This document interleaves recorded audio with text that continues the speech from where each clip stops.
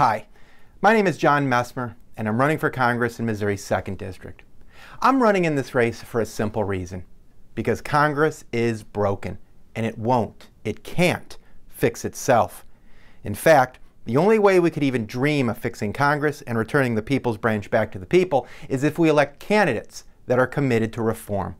That is why I have made campaign finance reform, election reform, and ethics reform the centerpiece of my campaign. It's not that such reforms need to be considered the most important issues, but they need to be considered our first. Without reform, Congress will remain for sale. Without reform, lobbyists will only get stronger.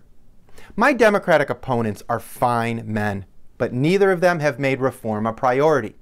Naively, they think Congress can magically fix itself. Inexcusably, they don't think that doing something about corruption needs to be a priority.